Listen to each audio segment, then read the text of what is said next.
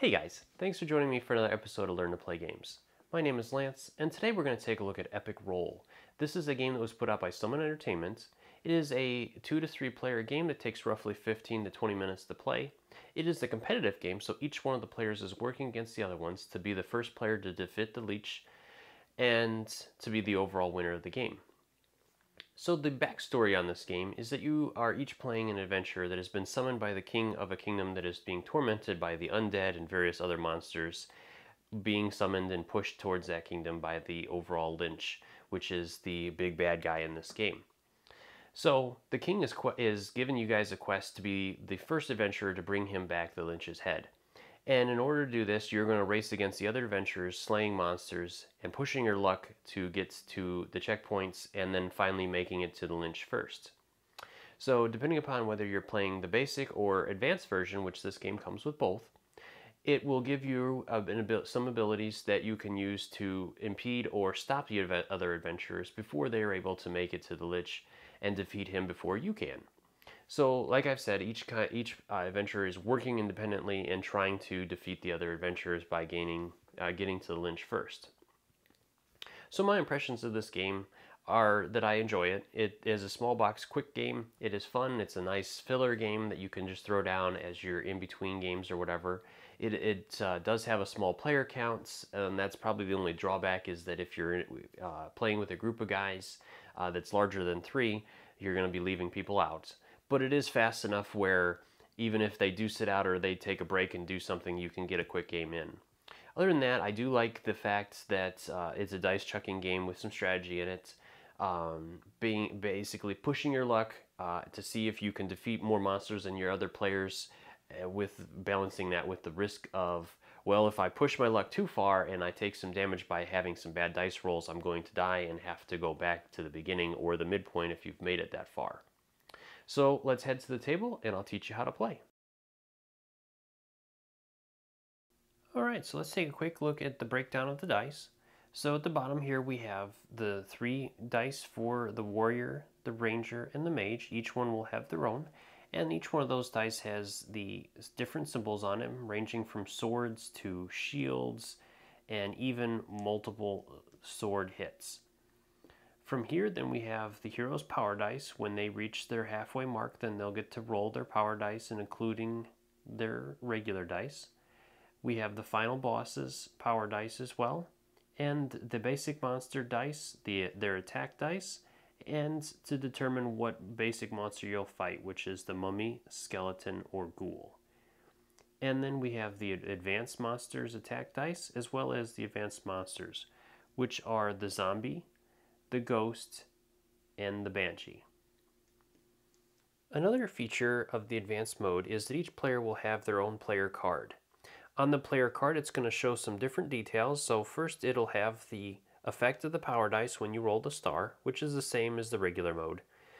Then it's going to have a passive ability. So for our wizard here, he can increase his maximum hand size by 1. So during the advanced mode, he can have up to 4 cards in his hands. And then there's an active ability which you would have to tap and turn the card in order to use. And with the wizard, when he does that, he can target another hero and roll the power dice. If he rolls a power result, deal 1 damage to the opposing hero. So with that, he would only be able to use it against one of the other 2 heroes that is in the game. And like the description says, when he uses it, then he would tap his card, and at the beginning of his next turn is when he gets to untap that card.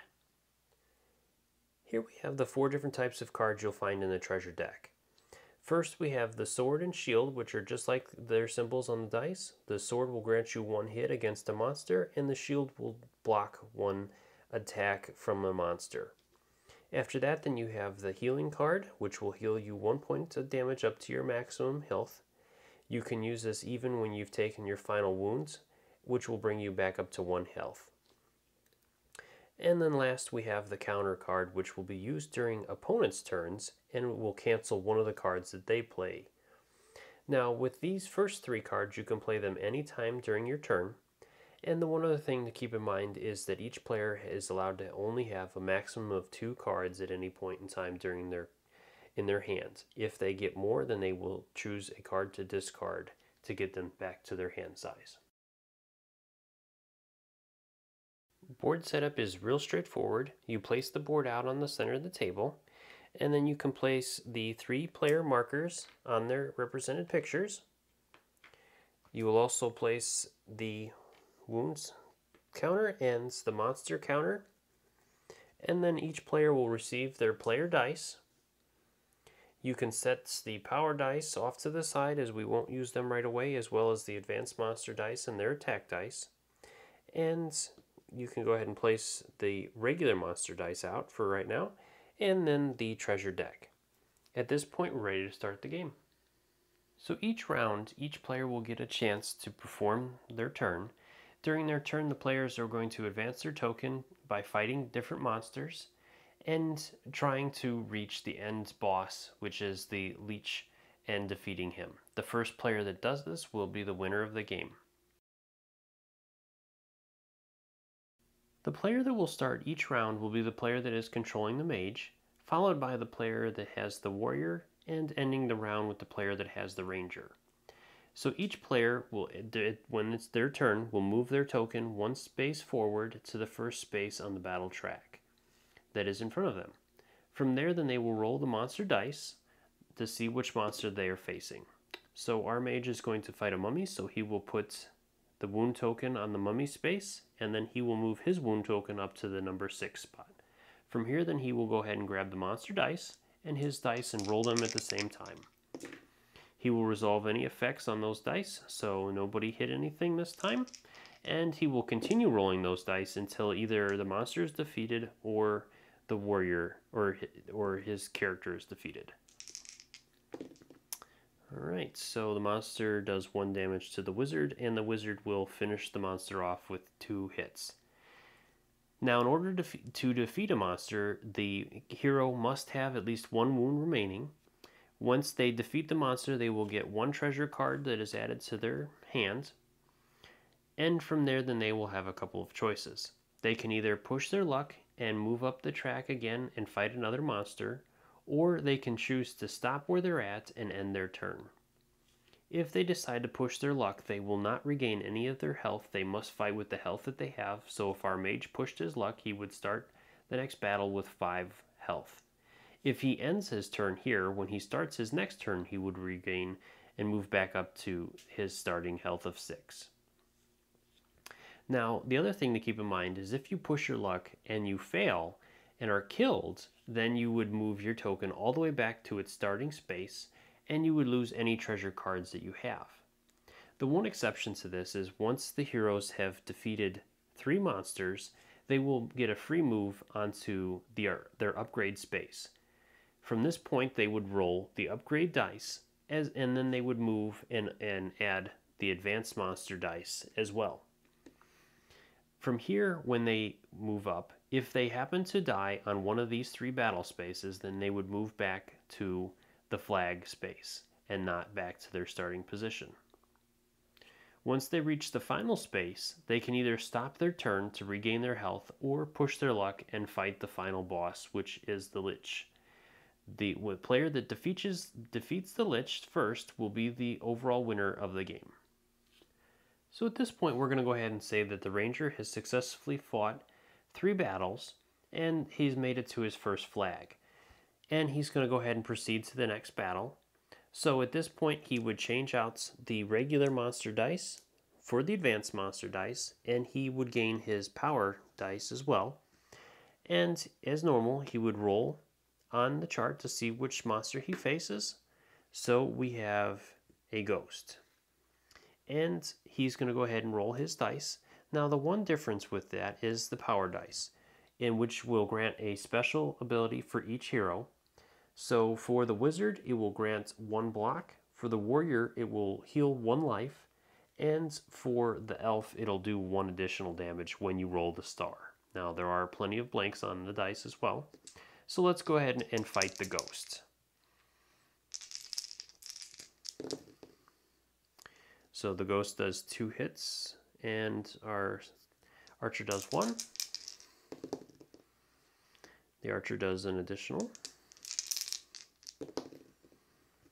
Archer stops the ghost's hit.